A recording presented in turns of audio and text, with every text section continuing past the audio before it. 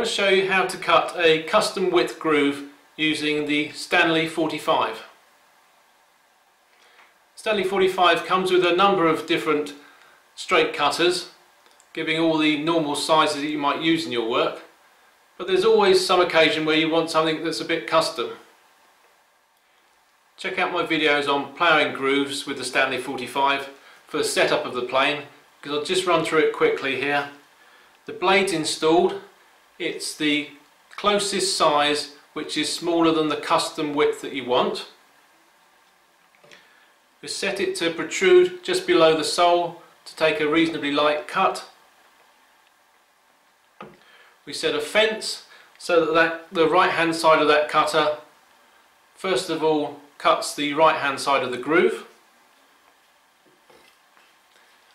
and we set the depth stop to prevent us going too deep.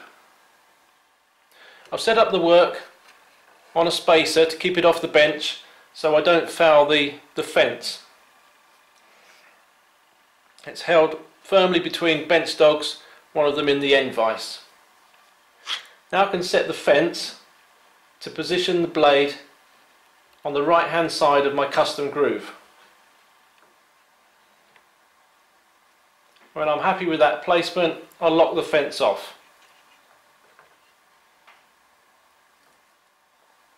Now I cut the right hand side of the groove.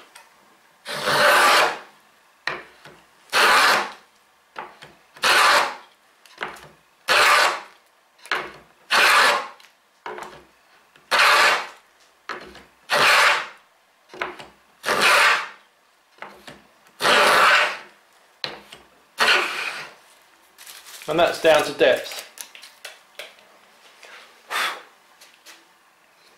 Now to achieve the custom size of groove that I want, I now reset the fence, and on this occasion I've got an adjustable fence,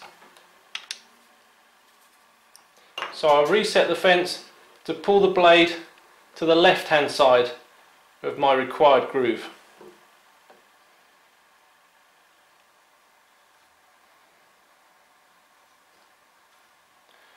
And lock that setting.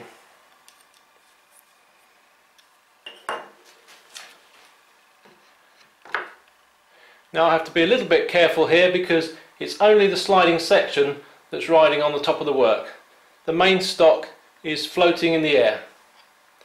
So trying to keep the plane upright, just riding on the sliding section, we can now cut the other side of the groove.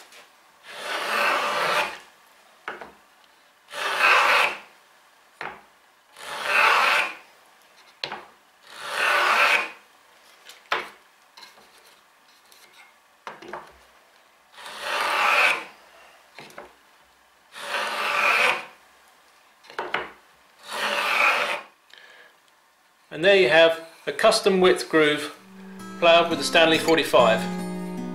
A piece of cake. Cheerio!